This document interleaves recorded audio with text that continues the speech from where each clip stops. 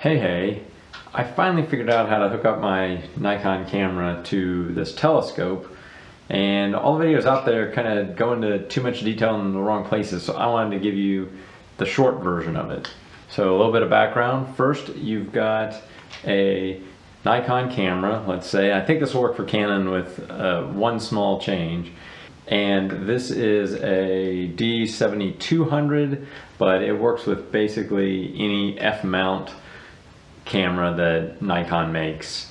Pretty much their whole DSLR line, full frame, half frame, DX, whatever you've got. If it has an F-mount, which is basically the removable lenses, then this should work for you. So my wife has this Celestron,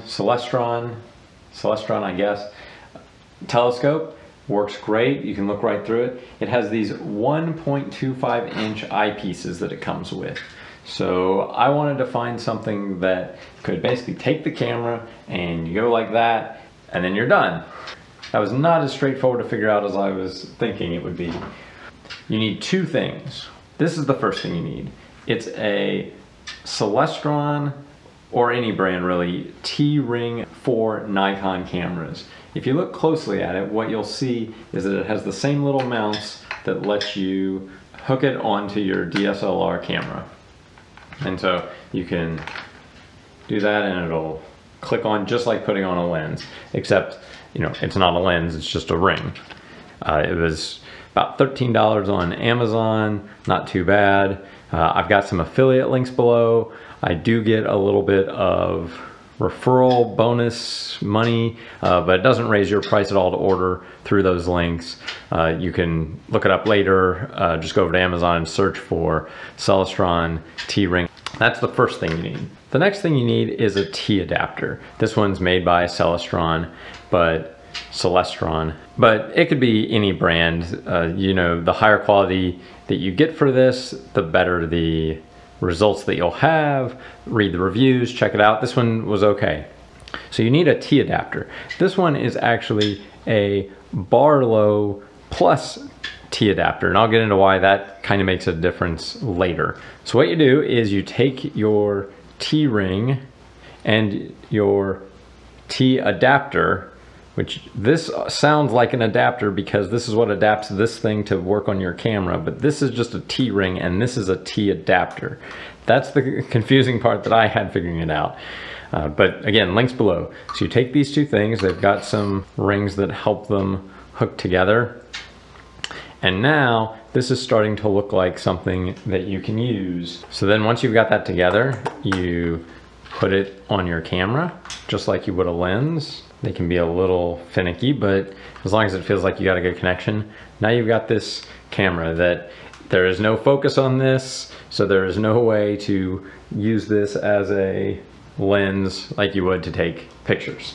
But if you put it in your telescope, look at that, then you can put it right where the eyepiece goes. To focus it, you use the same knob that you would use to focus for eyepieces that you have in there, and then you can take your pictures. So that's all it is. Those two pieces connected to a Nikon lens will connect you to at least this type of telescope. This is a StarSense Explorer DX, but any telescope along that line.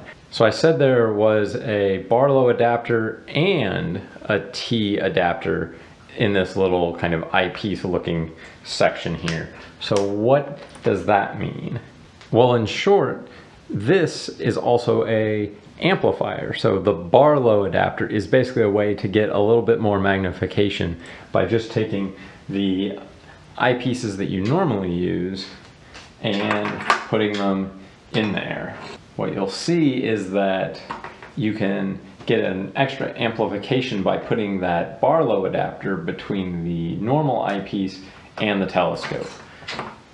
So just to show that again. So with the Barlow lens, you get a 2x amplification with this one. They make Barlow lenses that are just amplifiers, just 2x, 3x, and then what you do is you just put them in between your eyepiece and your telescope, and now you get a little bit extra magnification. The higher quality Barlow lens you get, the better the view is going to be.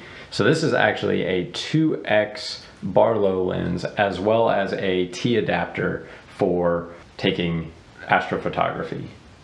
So it's kind of nice because then you can use this just on its own as an amplifier. I didn't even have to take the T-ring off for the camera, and you can get a little extra amplification that way.